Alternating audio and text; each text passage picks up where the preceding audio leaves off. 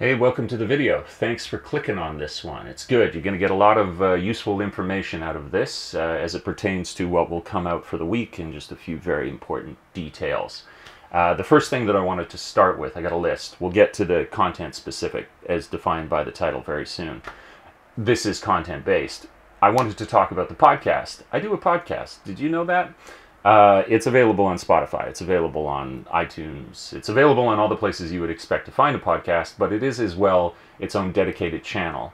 I did that because I didn't want a conflict between the super long form content showing up on a channel that's more shorter form videos. Let's say whether I'm doing something between 2 minutes to 30 minutes here, but it wouldn't be the same thing. So it's dedicated there. And I'm much more active on that now. It's going to be either weekly or bi-weekly that I'm getting at episodes up there. If I can get enough content, it'll be bi-weekly. And I'll put I will have already put down information below about my Instagram, my website, the Patreon, all these things. So hopefully you can find it obviously there. It's called the Oct.1st podcast. It'll be down in the description. If you're keen on that long form podcast style, you can find it. I'm doing it, and it's a lot of fun.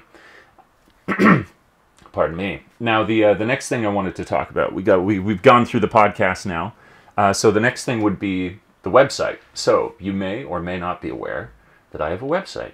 Now, the way that the website works right now is that you can get additional content there in the form of I have a journal, and I'm writing on, like, now that I'm going hard week to week. It's usually some reflection on the week or a project that we're working on in the course of the week or just some sort of like philosophical rambling. But if you like to read, that's a cool place to go. You can check it out. And then in pretty short order, I will as well there have merch. Now, the merch shop is active currently, but it's limited compared to what it should be. I've just finished a new round of designs with awesome graphic designer Caden Ostermiller. I'm actually going to be helping Caden launch his YouTube channel very soon. He's into basically cocktails and mixology, and we're gonna like work on doing these like really cool mix between cinematic and sort of personal presentation on how you might make these. And it's a really cool project. It's gonna be a lot of fun. But he is integral to the designs that have gone into the merch store, and those will be going up soon. But for the time being, if you want to just get a little further inside the head, read something, get some reflections on Japan, then the website is a great place to go. I am posting at least to the journal once a week there. If I can spin all of this up, it'll increase from there, but at least once a week for you to be able to check that out. So now, moving on to the content release schedule for the week, which is kind of the essence of this video. There's going to be 2 this week. If I can really put my feet to the fire, I'll explain that detail. First of all, I've been talking a lot on this channel and on the podcast about how one of the huge things from this summer was that I was working with a team here to go down to South Japan, and we were going to film this wakeboard tournament. Now, the result of that was that we got a ton of footage, and we did so in a team effort. So if you want an example of some of the team effort stuff, you need to look no further than the last video that got posted about the e-boards, where we had our drone pilot there. We had Drew, who was like going to go pro at snowboarding at one point. He's riding the e-board. We had our other cinematographer friend out there who was providing us with like the 360 camera that we got cool shots with. We were doing a bunch of stuff. I was like I had the gimbal going, riding a bike, so we got cool shots too. That was a group project. And then this next one that's going to go up is another group project. And it's, again, we got a man in the air, we got a guy in the back of the boat, and then we got me editing and doing the best I can to really fill you with shivers of excitement as it relates to these kind of water sports. When I was younger, I used to wakeboard. It is crazy now, like seeing these people in the skill level they have. It's nuts. And at this tournament, there's this great spread. It was slalom ski, it was ski tricks, it was ski jump, it was wakeboarding. All of these things. I created a 3-minute edit. That's going to be going up midweek, and it's very much like what's not to like. The sick skill that these athletes have, and when you get this many people together to film something, yields a really, really cool result. We're very, very proud of what was created, and so that will be available for you. You know that it's coming now since you watched this video. Thank you again for clicking on it. The next one that'll go up is this video called, I don't know the exact name. Where it was filmed is what I can talk about. So each fall in Japan, in this area in Kansai, there's a region called Nara. It's actually where the original capital was. People say, oh, it was Kyoto. It was actually Nara before it was Kyoto.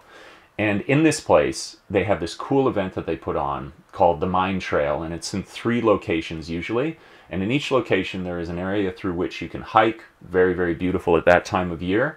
And along the trail, all these contributing artists have offered their work, and it's in this beautiful, it's art in nature, very, very, very unique. And I had gone there, we'd filmed that, beautiful colors. We had at first put music to the edit, and I thought, yeah, this is good, but now I want to actually do a script for this, and I'm not sure yet what the reflection will be on. That'll probably then lead to the title of the video, but that will be the second piece of content this week. So there'll be the first, there will be the wakeboard awesomeness. Check this out. Look at these sweet moves, 540s, all this good stuff. 1080 snowboarding. Great game on the 64. And then it will follow up something more naturalistic, more beautiful, written, scripted, kind of like reflective kind of thing, which should be very good. Having gone over those details, these were the most important things I wanted to talk to you about. Next to that is also to say that I really, really appreciate, there's been, of course, since I've done more on the channel recently, there's been way more engagement, way more people like, oh, that's interesting, this is my thought, here's my opinion, oh, I like that, good stuff, whatever it is. So whether you're commenting, or you're liking, or you're subscribing, this is me trying to make a more genuine appeal to that, smash the subscribe button or whatever, that when you're in this kind of limbo of a channel as mine is, where it's not small, it's very small, but it's not big, that this really, really matters. This is like so far infinitely removed from a too big to fail guaranteed success. It's not. In many ways, the channel is very, very similar, just barely different from a channel that had 1,000 subscribers, where your engagement and the people who are supporting you really, really, really matter. My goal is not to reach something like, several million subscribers. It is to make the channel sustainable, and for that, I would love to do quality over quantity, and that means from the beginning that every single individual who actually really, really likes this is making a big impact on it.